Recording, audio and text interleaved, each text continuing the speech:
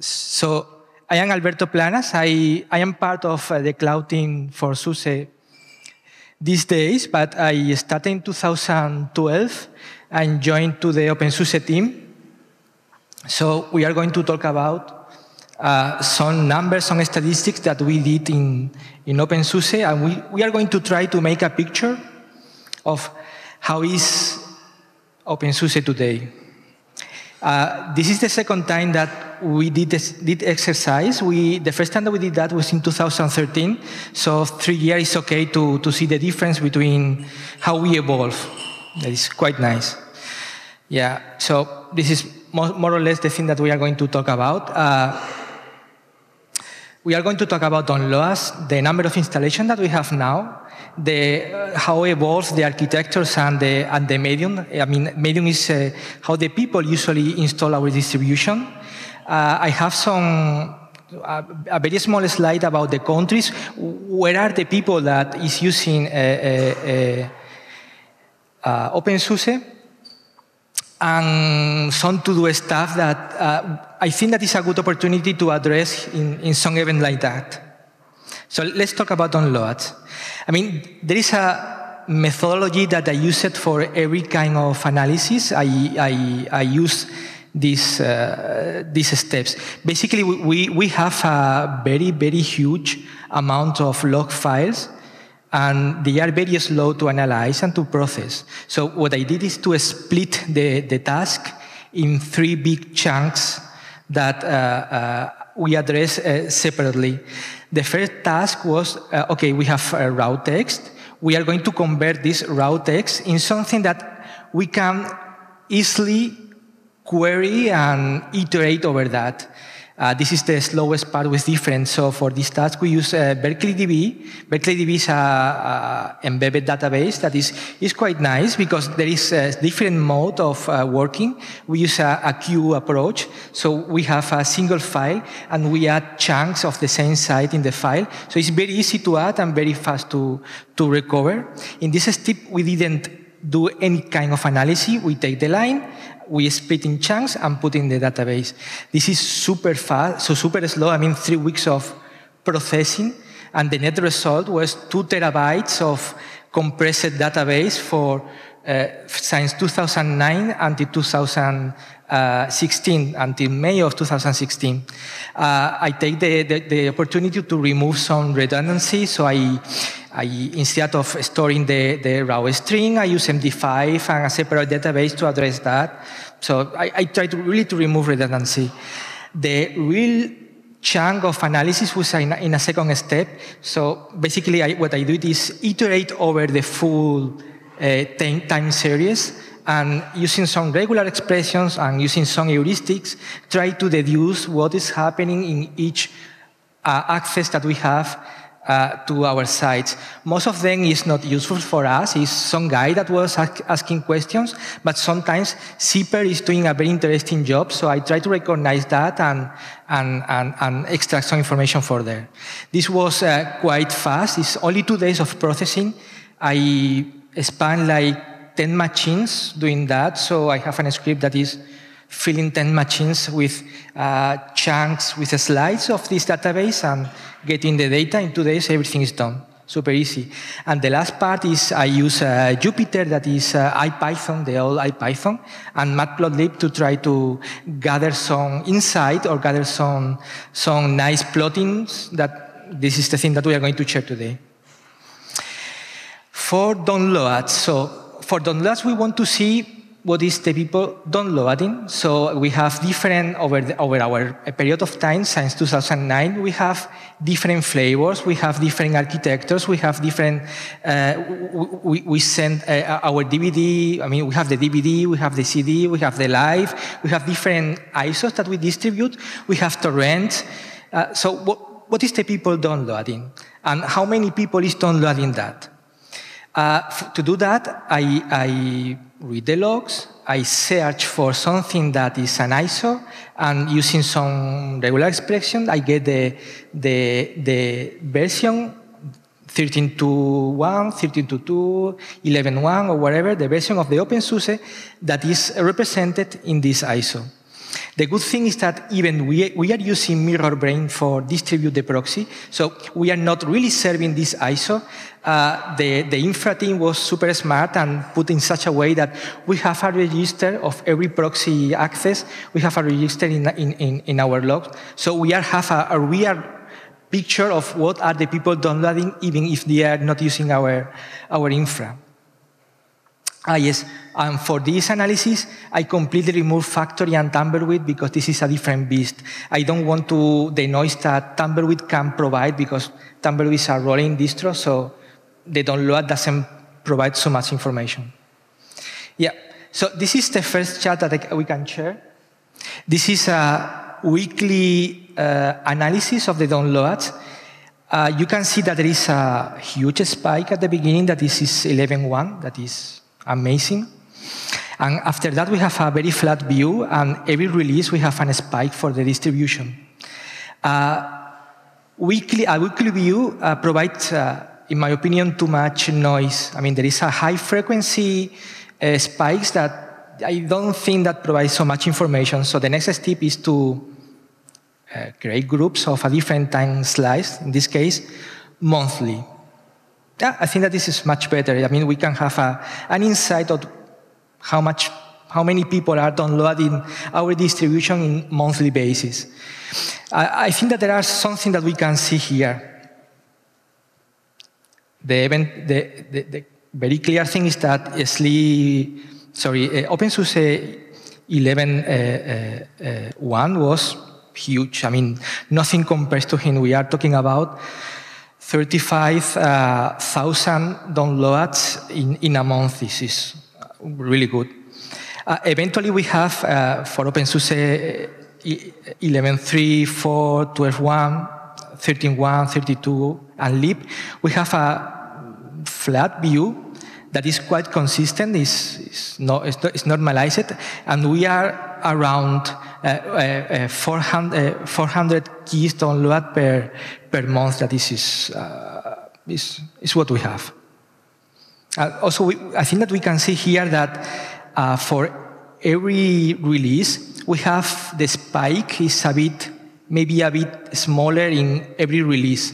That doesn't mean that we have less users. That means that the people, when there is a new release, they don't go super fast this month and recover the distribution. So this is basically the conclusion. So what we can say about this behavior? I mean, not much. We have 100K downloads per week. That is roughly 400K downloads per month. That I think that is a very interesting number. This is normalized. This is not in a spike.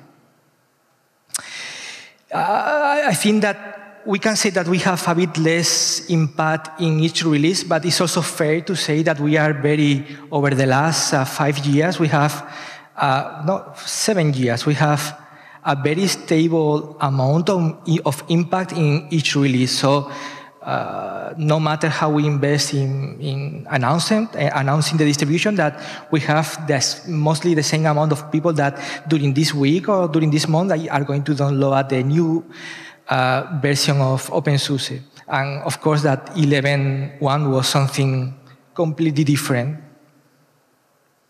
More interesting, installation. Installation refers not exactly users, but something that we can extrapolate from them. How many real users do we have today? There is a super cool feature in Zipper that every time that Zipper access to the repo, he's providing a random number, a new ID that is created for this installation. It's created specifically for this installation. So we can see in the logs how many times we see this computer accessing to our servers. So the Zipper provides some more bits. It's providing, of course, the package or the repo that is accessing and the medium that was used to install the machine. So for this analysis, I decided to take what version of the package or what version of the repository is accessing, so I can identify if this guy of this machine is accessing to a 13.2 repo or a 13.2 package. RPM, SRPM, Delta, whatever. I can gather the version from there. And also I pair that with the UID that we have. And after that, I create a data set, so a normal set, in a time slide. So for a weekly analysis, what I do is count only once this pair of version UID. So if this guy have 70 access during this period of time, I'm going to count that as a one single hit in our database. There is a version of this analysis with the one that we did 3 or 4 years ago. This time, I am not counting access to package to the official distribution or the upgrade. I am counting also access to the repo, even there is not effective installation of a new RPM. Why? Because we have Tumbleweed. Tumbleweed is going to be upgraded, or we expect that the guy is going to upgrade every time that a new snapshot is there. But not all the people are going to behave like that. I want to see the difference of the amount of people that are installing Tumbleweed or installing 13.2. They are not upgrading. They are not installing anything new from distribution or for updates, and in comparison with the previous exercise. And I think that is a more fair comparison. So if I discover a user in our logs, and this user is not installing anything new, I think that is fair that we have this user effectively, or this installation is still there. So this is weekly. This is super nice. So we can see several stuff here. Again, we can see tons of noise or high-frequency noise that provide high details or a small spike that are difficult to explain. Make a lot of sense to find a spike of new users that we only see during the period of the upgrade, of the new release, sorry. This is the people that are testing openSUSE and eventually discarding that. But we can see something really cool that is this is the left side. In the left side, we can see a red area at the very end. This is factory and Tumbleweed. It's the first time that we can see factory and Tumbleweed in this kind of chart that comprise like 300 K users that in previous SSI was not visible there. Now we can see that. We can also see that we have a period between 12.1 and 13.1 that we are decreasing on the number of users. But something happened, 13.2 Leap and Factory provide something new that convince the people to install and remains with us as a use base that we have. And yeah, the linear model here is going up. This is the same view monthly. Yeah, we can see, I mean, this is super cool. We can see the speed that the people are discarding the previous version and how it's accepting the new version. It's always the same ratio. It's the same, it's like 1 year that the people are discarding the old version and getting the new version. And there is something really cool that we can see here, that very long distribution, like 13.2, and we can see that probably in Leap, behaved really well. So the people really want to stay for a year without changing the distribution. I think this is super nice. And again, we see Factory and Tumbleweed in the left side. That is amazing. It's really cool. Yeah, some conclusions, really interesting. We can see in the linear model, we can see 300 new installations per week. That is around 1,060 new installations per month. That is amazing. This is in the linear model. So if we remove from 13.2 to to the past and we take from 13.2 to factory, we have a much higher rate of increase. So we are growing fast and more. We can see this 250K key unique installation in a week. That is roughly 500 key unique installation in a month, and that we can see that long cycle release are really good for the project. And yeah, we can see Tumbleweed users. For Tumbleweed, we have different methods of counting. I have two scripts that are counting Tumbleweed users in two different ways. This is every Tumbleweed user that I see in the database is counted. Maybe it's not installing anything, but it's counted. But I have another script that is removing the people that are not installing anything. I don't count that as a user. We can see that we have 60 key users of Tumbleweed, and only the half, 30K users, are updating frequently. This is what it is. It's strange, but people are installing Tumbleweed, and during this month, they are not going to upgrade anything. And also, it's the distribution by far that is growing faster. It's really growing really faster. If we check the same amount of users, I mean, if they check the amount of users from the previous year, we have twice as much than 1 year ago. So really, good job. I mean, I think that the community and the openSUSE team and the chairman and everything worked really well, and something clicked, and we have more guys that are very happy with the technology that we provide. That is really nice. Arch and Medium. This is not very interesting, but let's see. As I said, a zipper provides some small bits of information every time that is accessing the repo. I can deduce, or sometimes I can infer the architecture that this machine is using, because the architecture is in the repo sometimes or in the RPM. And zipper is also providing the medium that was used to the first install. So we are going now in this exercise, we are going to count single hits and during this period of time, and group that hits per week, and check how the mediums and the architectures are behaving. So in the first chart, we have the medium graph. We can see that basically the principal way or medium of installation is still the DVD. The second most important one is FTP. That makes completely sense. It's the DVD image that we provide and the net install that we provide. So eventually the rest of the distribution are, I mean, we remove live from the live version of, it's not really supported. There are some remains there, but we see that the people is adjusting to the option that we provide. And for the architecture, it's obviously Intel, the 32 version of Intel is not growing, is very stable. Is decreasing and is tending to disappear, and is going to be replaced by the 64 version.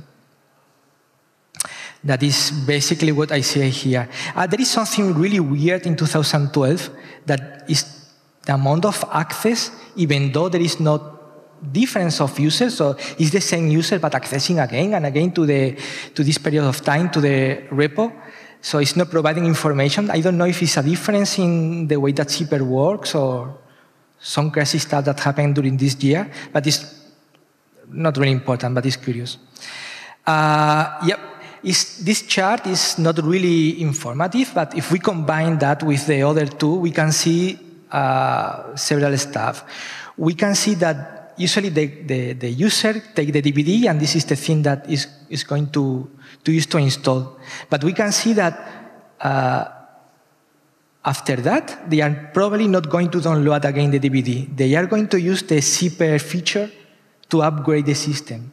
So this can explain why the downloads are not very relevant, but we have more and more users, and they are moving from distribution to distribution via zipper update. Countries. There are a lot of things that we can say about countries. I'm going to say a very little about that. mostly about because matter of time, but what I did here, okay, so we have UIDs, we have path, we have medium, we have architecture, but we have also an IP. So we take the IP and using this GeoIP, try to deduce what country this request comes from. Also, I use the trick of UID to discard IPs that come from the same user because this is not relevant for us. And after that, I create an histogram. I have a very long histogram of countries and the number of access that I have, and I make a selection of only the 25 more important countries. I did this exercise in 2009, 10, 11, 12, and in the first month of 2016. So I repeat myself like a lot, and I always have the same chart. There is a difference in the long tail is different, the ordering is different, but this is mostly the percentage are mostly equal. So we have a huge success in Germany, which makes sense. We are in Germany, but this also indicates something very strange. I think that is showing us an opportunity. If we divide the amount of users that we have with the population that this country have, we can see that we have a huge potential of growing. Maybe not in Germany, but United States, Brazil, United Kingdom, they have huge population, and they are less represented in our chart. And always the first 10 are always the same. It's Germany, United States, Russia, United Kingdom, Brazil, Italy, Poland, Spain, France, Australia, Netherlands. After that, is changing. We can see Greece, we can see Argentina, we can see other countries that are changing depending of the year. Yeah, this is more or less the conclusion that I try to express. And there is one very important missing bit here, OBS. Our community is not downloads, is OBS. In 2013, we had the data to basically show how many new people we see in OBS, how many people are contributing with package to OBS, but not this year, and this is on me, sorry. I think that there is something else that we need to do. I think that this way of gathering basic data is really, really useful for the project. I think that this is the kind of project that can be delegated to the community itself. I mean, there is a privacy problem that we need to fix. This data is restricted by several laws, so needs to be protected. But there is a mechanism to gather the information, to gather the relationship and the evolution of the users without breaking the privacy of the information that the IP or the UID can provide. And I think that is really cool if we can normalize, if we can do this exercise every month, every quarter, or every period of time, because the community have a new tool to make decisions based on something real, that is the data. I want to put the example of countries. We know that we are really important in Germany, but not how really important we are in Germany. And that points clearly that there is path to grow and maybe even translation that we need to prioritize. I don't know how well openSUSE is translating Russia, but I really hope that it's really well translated in Russia because we have a huge amount of using for there. So this kind of decision, this kind of prioritization can be based on not intuitions, but in real data. Yeah, so basically that's the thing that I want to present. Was short, was fast. I don't know if you have any questions, something that I can explain a bit more. Oh, yeah, one question that probably I'm going to have is in this chart, this one, others, that usually refers to very old distribution like the 10.012, is blue, and we can see some baseline blue in 2014, November 2014.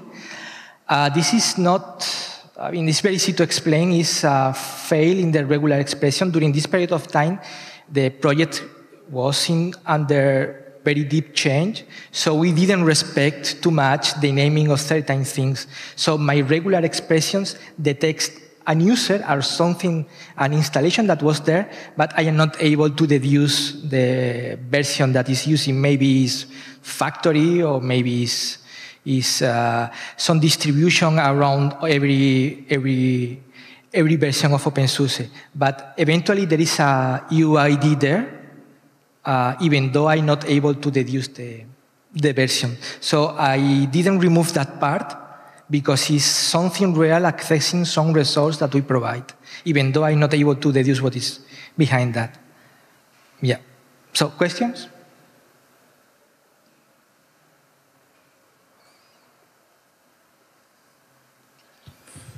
With the country breakdown,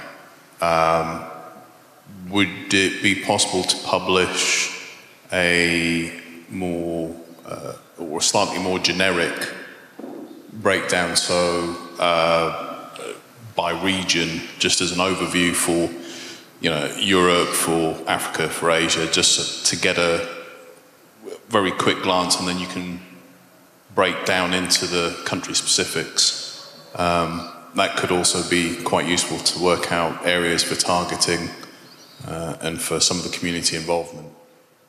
Yeah, I think that is a really good idea, because if Europe is Germany, United Kingdom, Italy, Poland, well, I don't know, Spain, France. So we have a good chunk of users that come from Europe. We have a good chunk of users that come from Asia and North America and South America. Yeah, we can do more smart distribution of. I think that is really a good idea. Yes, yeah, I think that is a good idea. But we can hide the fact that the big chunk of Europe is going to be represented only by Germany. So this gives a chance to, this is detail, gives a chance to understand the weight of one country in relation with the rest.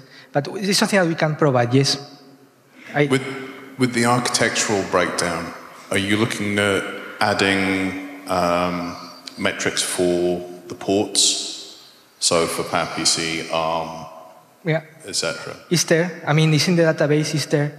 But I didn't publish that information. But it's there. I see PowerPC, I see ARM, but I didn't provide this information. It's maybe something that we can do, yes. But we don't have, I mean, do we have an official openSUSE for ARM? Because the one for Raspberry Pi and PowerPC is there, but we have something official that we can say, okay, this is us. Yes. So we need to include that. I mean, it's a bit more complicated compared to x86, because there's not certainly for 32-bit ARM, so for ARM v7, there's not a single ISO image. Whereas for Leap on AR64, there is a single image for that. Yeah. So it should be easier to track. Yeah, everything that is missing here can be done because the information is there. But I didn't do that, so.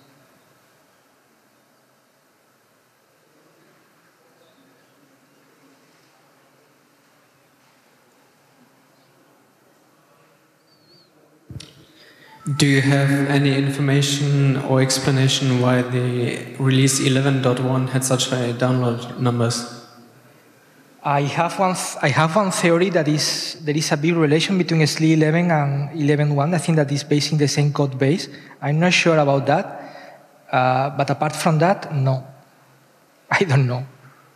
Maybe I don't know. But it's there. I mean, the data is there. We see that in 2013. We see that again in 2016. So the data is real. The IPs are different. So. Maybe an alternative explanation, were there changes to mirror brain or changes in the mirrors, the server setup that might have changed the log files? There are some gaps. Even you can see here some gaps, some missing period of time, this is fails in the servers, change between the server, because this information is not in a single place. It's distributed in 3 Pontifex servers, 3 machines. So sometimes we have missing data. This missing data is represented with the absence of data, but the increase amount of data is, I don't see a relation with a change in the infrastructure, but I don't know.